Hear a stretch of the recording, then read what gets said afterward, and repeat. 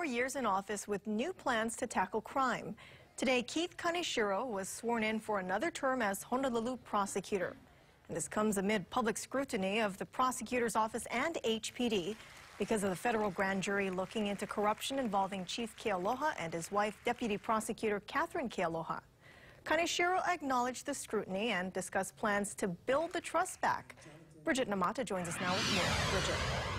Marissa, the prosecutor did not discuss Catherine Kealoha, but did acknowledge changes must be made to gain the public's trust, and he appointed Kealoha with a new role.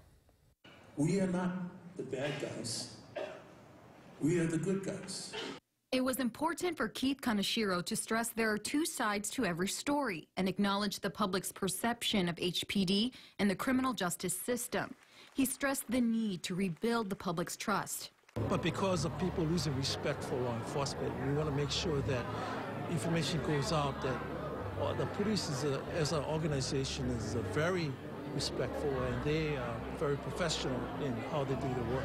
He also introduced new plans to fight crime in Hawaii, including targeting criminals who target tourists.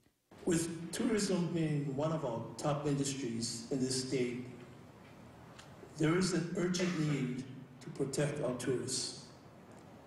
They need to know that Hawaii is a safe place.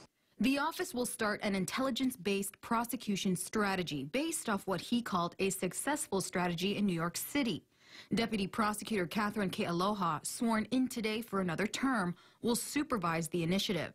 That despite the fact that the Kealohas are under scrutiny as part of a federal grand jury looking into allegations of corruption involving both Kealoha and her husband.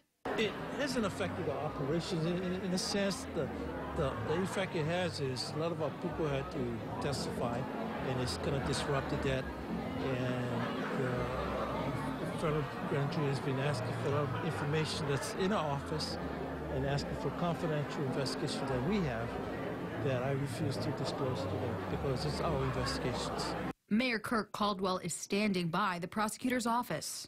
I think that both the police and the prosecuting attorney continue to focus on the job in front of them. I don't think they're distracted by this. I do think it's an issue that needs to be resolved so that the general public can move on and focus on other issues. Another part of Kaneshiro's plans to fight crime in Hawaii to create a community court on Oahu to help clear the backlog of minor cases. Bridget Namata, KHON2 News.